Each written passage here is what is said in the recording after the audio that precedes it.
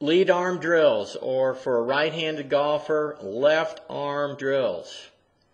The first drill is we're simply, as we swing through, we're going to let go with our right hand going through impact. That's going to help our left arm continue to keep swinging through impact. So notice as I come through impact here, I'm simply going to let go with my right hand and let my left arm keep moving. That is one. Number two is we're going to grip this club.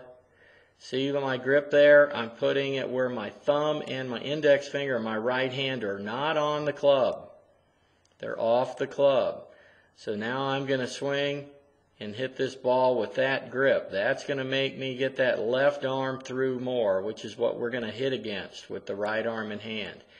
And now lastly, and pretty much everybody's seen this one, now I'm just going to hit the ball with just my left arm, or my lead arm. And you're going to see that in this swing, the arm rotates and as the body turns.